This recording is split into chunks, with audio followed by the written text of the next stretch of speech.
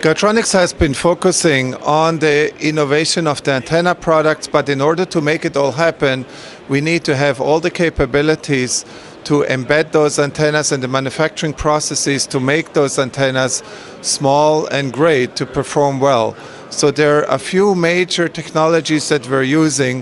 One of them is the high precision stamped metal element antenna technology that we have been using for many, many years. The company is having a very high expertise on that. We combine it with plastic carriers and plastic elements that are then in-molded or combined.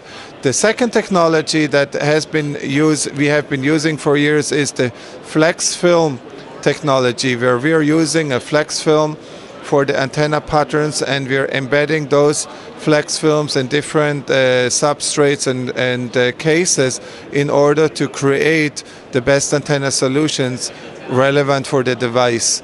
The other one is the two-shot molded antennas. Our company has been specializing on two-shot molded antennas, high capacity, high volume production with in-house mold making capability of those two-shot tools, as well as the manufacturing, the production of it. So we get two. We get also fast time to market and also very competitive pricing for our customers in order to deliver high quality product in a timely fashion, which is the most important thing in this kind of an industry. The last one and the most advanced one, and the one that gives most of the flexibility, is the laser direct structured technology. The technology is used in smartphones today, where we take a plastic carrier, we let the laser structure the pattern of the antenna, then wherever the laser has been touching the piece, there is a methodology that then we can plate on that and later paint on it. So really, when you keep that antenna in your hand, it is a piece of plastic that you see two contacts. You don't see even what's going on within that antenna. And the neat thing about that is that you can also use this technology to make fully case integrated antenna systems. So we can take, if you think today about a smartphone that has 7 antennas, up to 7 antennas in it, we can take that plastic back case or that plastic part of the housing of the phone.